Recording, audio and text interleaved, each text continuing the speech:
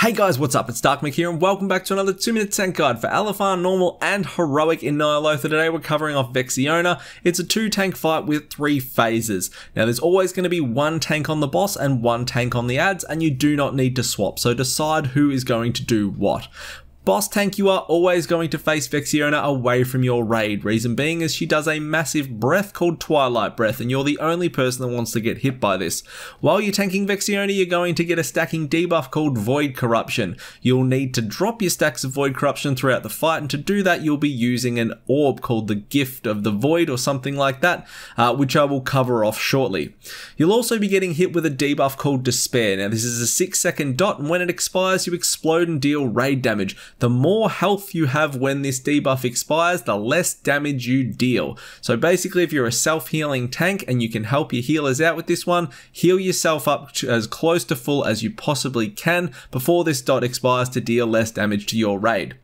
Ad tank, you'll be picking up the ads and moving them under the boss. There's going to be a large ad that spawns called a Void Ascendant. You need to pick it up and face it away from your raid at all times, as it will do a giant beam cannon out of it, and you can't have people getting hit by it. Now when this ad dies, it will drop an orb called the Gift of the Void. Boss tank, when Vexiona hits 100 energy, she goes up into the air. You're going to go and collect this orb, and then you have 3 choices to make with your life. One is that you can just face this off the platform, click your extraction button and drop all your stacks of Void Corruption by shooting the beam out into the distance. 2 is if you're struggling to kill the ads, you can have your DPS get sort of behind you, face the beam into the ads, click the extraction button and beam all the ads down. 3 is that you can click the beam and fuck everybody up. And if you move, it like jolts. It's like, you know, when you have, I'm going to go on a tangent, sorry, but it's, you know, like after like sex, if you go to piss and like it pisses at right angles, or like on your favorite Jordan track pants or something like that. It's crazy. So be really careful when you're clicking your extraction button, as shit sprays everywhere. Alright, so as I mentioned, phase 2 is the air phase, and this is when Vexiona reaches 100 energy, she goes up into the air. Look where she is, don't stand in the bad stuff. The end. Repeat phase 1, keep going. Phase 3, there's going to be no more ads.